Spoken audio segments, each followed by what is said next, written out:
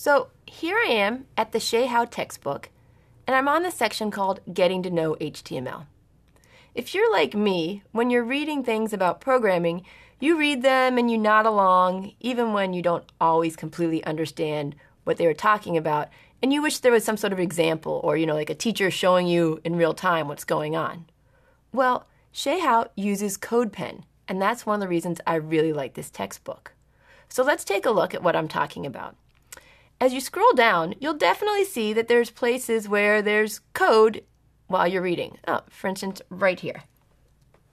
You can see that they're talking about divisions, and they've given a little text, and it's HTML, and you understand the code, but you don't really know what it looks like.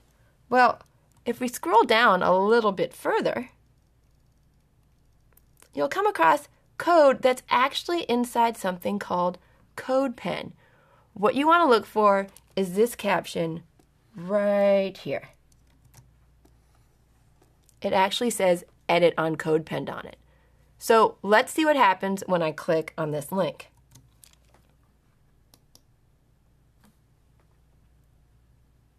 What CodePen does is it gives you a chance to see the HTML and also perhaps the CSS and JavaScript. I know that you don't necessarily understand CSS or JavaScript yet. You may not, but you can still always play with all the different parts. Let me make this a little bit bigger so you can see it. And you can see that they've put in the code for heading level 1, level 2, level 6. I'm going to go in there and I'm going to change it. And I'm going to say, what happens if I change this H3 to an H1? Go over here. You can see that the heading level 3, even though it says heading level 3, is much bigger.